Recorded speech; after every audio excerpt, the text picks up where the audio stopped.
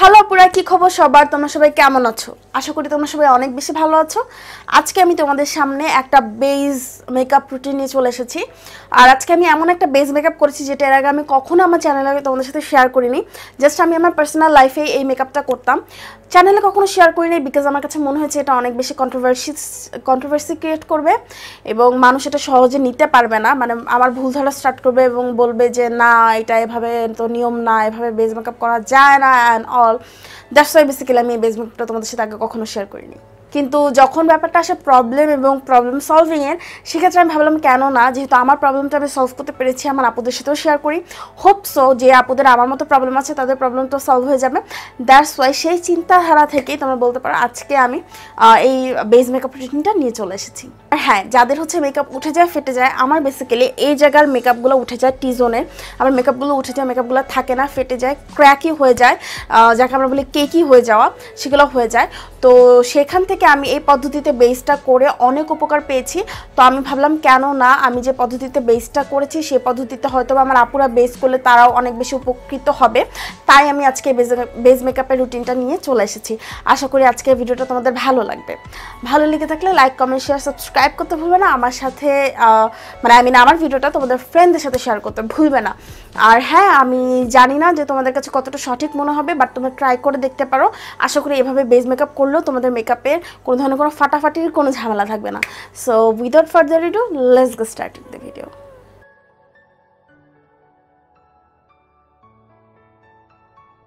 তো আপুরা, বেস মেকআপের শুরুতে আমাদের যেটা করতে হবে, একটা ময়শ্চারাইজার অ্যাপ্লাই করতে হবে, যেটা সব থেকে বেশি ইম্পর্টেন্ট পার্ট এবং এটা কিন্তু কখনোই স্কিপ করা যাবে না। তো অ্যাজ এ ময়শ্চারাইজার আমি ব্যবহার করছি এভেলিনের বোটানিক যে ময়শ্চারাইজারটা, এটা আমার রিসেন্ট ফেভারিট ময়শ্চারাইজার এবং এটা দিয়ে কিন্তু ড্রাই স্কিনের জন্য বেসিক্যালি এটা অনেক ভালো। তো এটা আমি খুব ভালো করে অ্যাপ্লাই করে নিচ্ছি আমার ফুল ফেসে।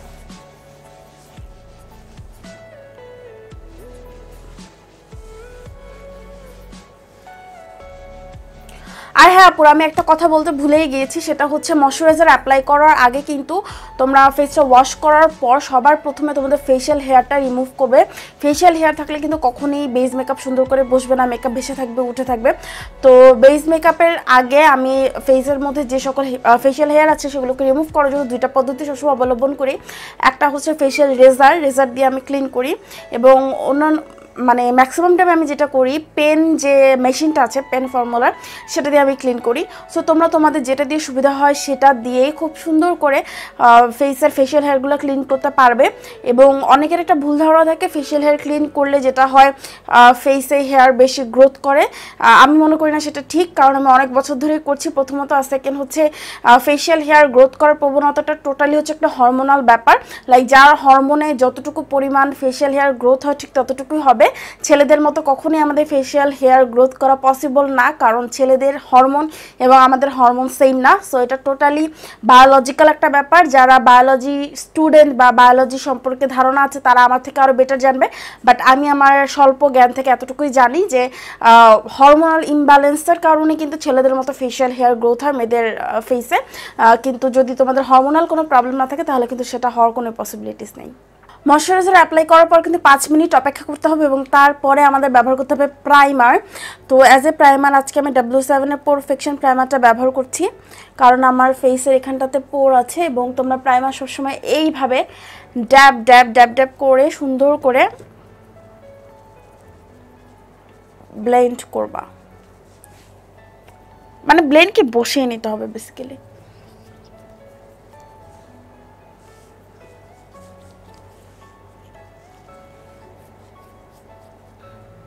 তো এখন আমি যেটা ব্যবহার করবো সেটা হচ্ছে কালার কারেক্টারও কিন্তু প্রাইমার ব্যবহার করার 5 মিনিট পর ব্যবহার করতে হবে, সাথে সাথে ব্যবহার করা যাবে না, তাহলে কিন্তু মেকআপটা ভেসে যাবে এবং কেক আপ হয়ে যাবে। তো কালার কারেক্টার হিসেবে আমি এখানে কসমিকের প্যান স্টিকটাই ব্যবহার করছি, আমার খুবই পছন্দের অ্যাজ ইউজুয়াল। এবং খেয়াল রাখতে হবে খুব বেশি লেয়ার অ্যাপ্লাই করা যাবে না, যেহেতু কালার কারেক্টিংয়ের পর এটার উপরে আমাদের আরও যেটা যাবে যে সেকেন্ড লেয়ারের একটা ফাউন্ডেশন যাবে। মাঝে মধ্যে আমরা 2 layer foundation 3 layer foundation use করি, প্রয়োজন হলে সেটা যাবে। দেন হচ্ছে গিয়ে তোমার কনসিলার যাবে, হাইলাইটিং কনসিলার যাবে, পাউডার যাবে, তারপরে ফুল ফেসের মধ্যে আমাদের একটা হাইলাইটার, পাউডার হাইলাইটার, ব্লাশ, মানে অনেক কিছু যাবে, কন্ট্রোল পাউডার যাবে।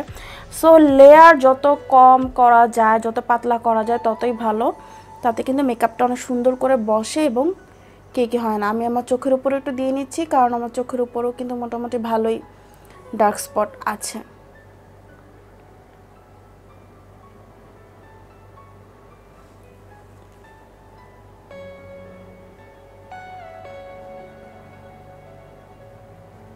কালার কারেক্টার কিন্তু অনেকে আমরা যেটা করি চুজ করতে পারি না। আমাদের সবসময় মনে রাখতে হবে যারা অনেক বেশি ফর্সা তাদের কিন্তু পিচ টোনের কালার কারেক্টার ব্যবহার করতে হবে। আমি আমার স্ক্রিনে সবগুলো টোনের ডিফারেন্স কোনো পিকচার দিয়ে দিব। সো তোমরা পিচ টোনের কালার কারেক্টার ব্যবহার করবে, তোমরা এলে গার্লি কালার কারেক্টারগুলো ব্যবহার করতে পারো, বাট আমি তোমাদেরকে সাজেস্ট করবো এমন কালার কারেক্টার ব্যবহার করতে যেটা একটু থিক, লাইক এটা দেখতে পাচ্ছ কনসিলার টাইপের। এটা basically foundation, cream stick foundation, এটা অনেক ঘন। সো কালার কারেক্টার সবসময় ঘন ব্যবহার করবা, তাতে করে কিন্তু তোমাদের যে পিগমেন্টেশনটা ঢাকবে। পাতলা কালার কারেক্টারে কিন্তু পিগমেন্টেশন ঢাকবে না। অনেকে আমাকে বলো আপু আমি কালার কারেক্টার দিই তারপরও আমার পিগমেন্টেশন বোঝা যায়। তার কারণ হচ্ছে তোমার কালার কারেক্টারটা হচ্ছে পাতলা থাকে। সো কালার কারেক্টার একটা ঘন ব্যবহার করবা। যেমন মেকআপ রেভলিউশনের যে কনসিলারটা সেটাও কিন্তু কালার কারেক্টার হিসেবে বেশ ভালো, ওইটা তোমরা ব্যবহার করতে পারো। এবং যারা হচ্ছে একটু শ্যামলা আমার মতো তারা হচ্ছে একদম অরেঞ্জ ইউজ করবা না, তারা আমি যেরকম একটা কালার ইউজ করছি একটু ন্যাচারাল পিচ টাইপের, অথবা তোমাদের স্কিন টোনের থেকে একটু ডার্ক ইউজ করতে পারো। আর যারা হচ্ছে একটু ডাস্কি স্কিন টোন তারা হচ্ছে অরেঞ্জ কালার কারেক্টার ব্যবহার করবা ব্ল্যাক স্পটের উপরে, এবং যাদের ফেসে রেড তিল আছে তারা কিন্তু গ্রিন কালার কারেক্টার ব্যবহার করবে। তো এখন ফাউন্ডেশন মানে এমন একটা পার্ট যেখানে আমরা ম্যাক্সিমাম মানুষ ভুল করি। আর কখনো এমন টাইপের ফাউন্ডেশন তোমরা ব্যবহার করবে না যেটা ফেসে দেওয়ার পর মানে এতটাই সাদা লাগে যে আশেপাশের মানুষের তো সবসময় কিন্তু তোমরা তোমাদের স্কিন টোন বিবেচনা করে ফাউন্ডেশন ব্যবহার করবে। এখানে আজকে যেমন আমি ওয়েট এন্ড ওয়াইল্ডের ফাউন্ডেশন ব্যবহার করছি ডেজার্ট বেস, বাট এটা যেটা হয়েছে আমার থেকে হালকা একটু ডার্ক, বাট আমি যেহেতু ক্যামেরার সামনে লাইটিং সামনে কাজ করি সুতরাং যদি আমি লাইটার স্কিন টোনের ফাউন্ডেশন নেই আমার স্কিনটা আরও ভয়াবহ টাইপের সাদা লাগে ক্যামেরা এবং লাইটিংয়ের সামনে। সুতরাং তোমাদের বিবেচনা করতে হবে তোমরা কোথায় যাচ্ছ এবং কীরকম লাইটিংয়ের মধ্যে যাচ্ছ, তোমরা থাকছো কতক্ষণ সময়ের জন্য থাকছো বাইরে বা ঘরে, যেখানেই যাও যে প্রোগ্রামেই যাও কতক্ষণ সময়ের জন্য থাকছো, এবং তোমাদের স্কিন টোন, এই চারটা জিনিস কিন্তু তোমাদের অবশ্যই মাথায় রাখতে হবে কোনো ধরনের কোনো ফাউন্ডেশন চুজ করার ক্ষেত্রে। তো আজকে এই ফাউন্ডেশনটা আমি ব্যবহার করছি কারণ এটা হচ্ছে ফটো ফোকাস ফাউন্ডেশন, মানে এটা ক্যামেরার জন্য বিশেষ করে বানানো, ছবি টবি তোলার জন্য, ভিডিও যাতে ভালো আসে এই জন্য। সো দ্যাটস ওয়াই আমি এটা ব্যবহার করছি, এবং এটা কোনো ধরনের কোনো ফ্ল্যাশব্যাক কিন্তু দেয় না। হ্যাঁ, তো এইটা দেন W7HD ফাউন্ডেশন, এগুলো কিন্তু মেইনলি এই ধরনের আমি যে ধরনের প্রফেশন আছি সেই ধরনের প্রফেশনের জন্য মেক করা, সুতরাং আমি এটা ব্যবহার করছি আজকে। এছাড়াও কিন্তু আরও নানান ধরনের ফাউন্ডেশন আছে। এখন অনেকে আমাকে বলতে পারো আপু শেড কীভাবে ম্যাচ করব। শেড ম্যাচ করার জন্য কিন্তু তোমরা প্রথমে ফাউন্ডেশনটা নিবে, যদি তোমরা ফিজিক্যাল স্টোর থেকে কিনো মানে দোকান থেকে কিনো সেক্ষেত্রে কিন্তু তোমরা এই যে এখানে সোয়াচ করতে পারো, এবং এখানে সোয়াচ করার পর হালকা একটু হাত দিয়ে ব্লেন্ড করে নিবে, এবং ব্লেন্ড করার পরে যদি তোমরা দেখো যে তোমাদের স্কিন টোনের সাথে মিলে গেছে, লাইক দেখো আমার এখানে একদম কিন্তু মিলে গেছে, যদি এরকম মনে হয় তাহলেই কিন্তু তোমরা সেই ফাউন্ডেশনটা পারচেস করবে। এখানে একটা কথা আছে, ফাউন্ডেশন কিন্তু অনেক সময় অক্সিডাইজ হয়, সেক্ষেত্রে তোমরা ফাউন্ডেশনটা অ্যাপ্লাই করে আধা ঘন্টা ধরো যে অন্য অন্য কাজ করতে পারো, শপিং করতে পারো, দেন যদি দেখো আয়নায় যে না তোমাদের ফাউন্ডেশনটা ঠিক আছে এবং ভালো লাগছে তাহলেই কিন্তু তোমরা সেক্ষেত্রে যে ফাউন্ডেশনটা পারচেস করবে। এটা কিন্তু ফাউন্ডেশন অক্সিডাইজ করে কিনা সেটা বোঝার জন্য অনেক উপযোগী একটা মাধ্যম। তো এই তো গেল ফাউন্ডেশনের শেড নিয়ে। তো এখন চলো কথা বলি কিভাবে আমি আজকে ফাউন্ডেশনটা অ্যাপ্লাই করবো, যেটা আমি কখনোই আমার স্ক্রিনে দেখাই নাই, বিকজ আমি এই ভিডিওটা করার জন্য ওয়েট করছিলাম যে এই ভিডিওটা করার সময় আমি এই পদ্ধতিটা তোমাদের সাথে শেয়ার করব। তো সেটা হচ্ছে আজকে আমি এই ফাউন্ডেশনটা ফার্স্টে আমার ফেসের মধ্যে দিয়ে নিব সেই সব জায়গায় যেসব জায়গায় শুধুমাত্র আমি ফাউন্ডেশন অ্যাপ্লাই করি। আমি তোমাদের দেখাচ্ছি, আই হোপ সো তোমরা বুঝতে পারবে। তাহলে মানে যে জায়গায় আমার শুধু ফাউন্ডেশনের শেডটাই থাকে, ও মাই গড চুলে ফাউন্ডেশন লেগে গেছে, আচ্ছা যে জায়গায় শুধুমাত্র আমার ফাউন্ডেশনটাই থাকবে সেই জায়গায় আমি ফাউন্ডেশনটা অ্যাপ্লাই করছি।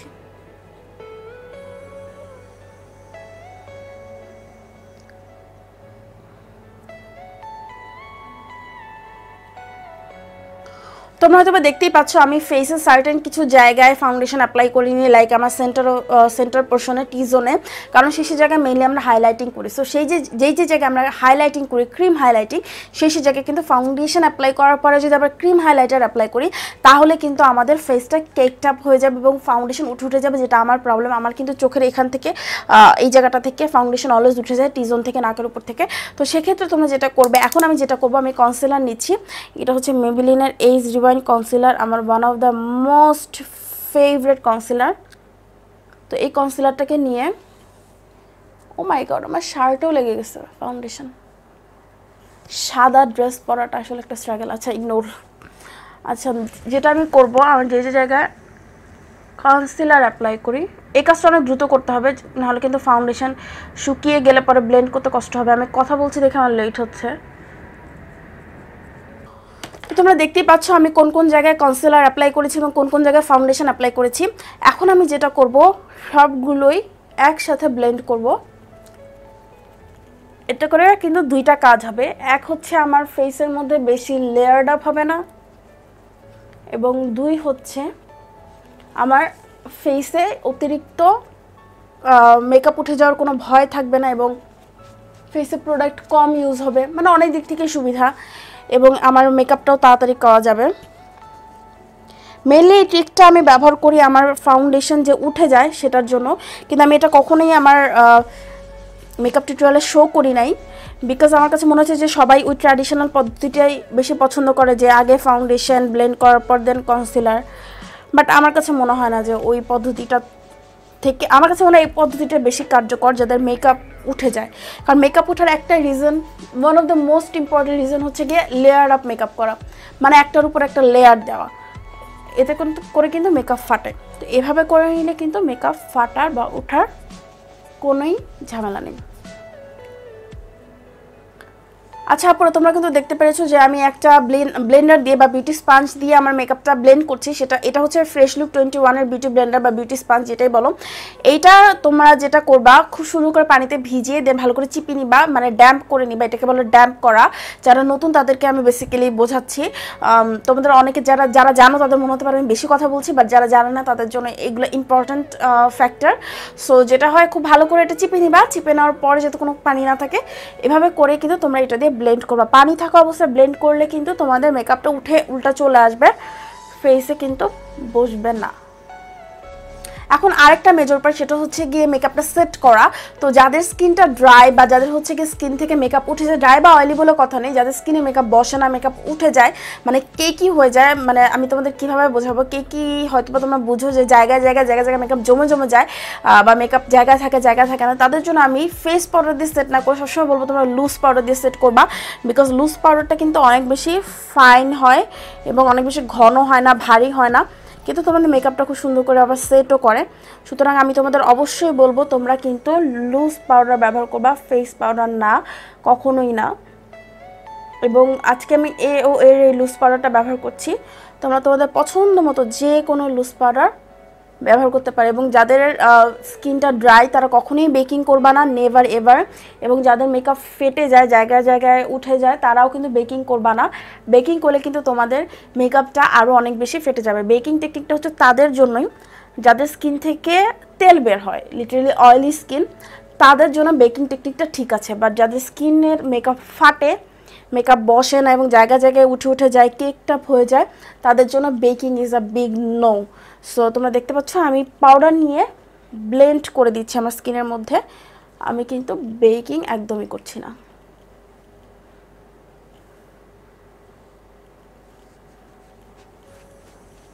তারপর আমি ডান উইথ মাই বেস। তোমাদেরকে আমি ক্লোজলি দেখাই যে আমার স্কিনটার এখন আপাতত কি অবস্থা। আমার স্কিনের মধ্যে কিন্তু কোনো ধরনের কোনো ফাটা বা ধরো যে মেকআপ উঠে যায়, ধরনের কোনো সমস্যা নেই। মেকআপ কেকিও হয়ে যায়নি, সুন্দর একটা বেস আসছে, খুব বেশি ম্যাটও না, খুব বেশি গ্লোই না, লাইক তোমরা আমার এখানটাতে দেখতে পাচ্ছ গ্লো। সো আমি এই ধরনের বেস খুব পছন্দ করি, যে আমার একদম ক্যাটক্যাটা ম্যাট থাকবে না, খুবই সুন্দর একটা এফেক্ট দিবে আমার স্কিনের মধ্যে। তো দ্যাটস ওয়াই আমি এই ধরনের বেস সবসময় ক্রিয়েট করতে পছন্দ করি যখন আমি পার্সোনাল লাইফে মেকআপ করি, যে ফাউন্ডেশন এবং কনসিলার একসাথে দিয়ে দেন আমি হচ্ছে গিয়ে এটাকে ব্লেন্ড করে নিই। তারপরে আমি ব্যাক, এই যে এখানে আমি আমার বাকি বেসটা কমপ্লিট করেছি। আমি তেমন কিছু করিনি, জাস্ট হচ্ছে bronzer and blush and highlighter and lipstick, that's it. So আজকে আমি লিপস্টিক হিসেবে ব্যবহার করছি দ্য বামের ক্যাপটিভেটিং, এই সেটা ব্যবহার করেছি। সো আশা করি আজকে ভিডিওটি তোমাদের ভালো লেগেছে এবং হেল্পফুল মনে হয়েছে। হেল্পফুল মনে হলে আমাকে সাপোর্ট করতে ভুলবে না, আমার সাথে থাকতে ভুলবে না, আমার চ্যানেলের সাথে থাকতে ভুলবে না। Like, comment, share and subscribe অবশ্যই করে নিবে। তো আজকে এই পর্যন্তই, নেক্সট কোনো ভিডিও নিয়ে খুব তাড়াতাড়ি চলে আসবে। সেই পর্যন্ত সবাই অনেক বেশি ভালো থাকবে। I love you so much, bye bye.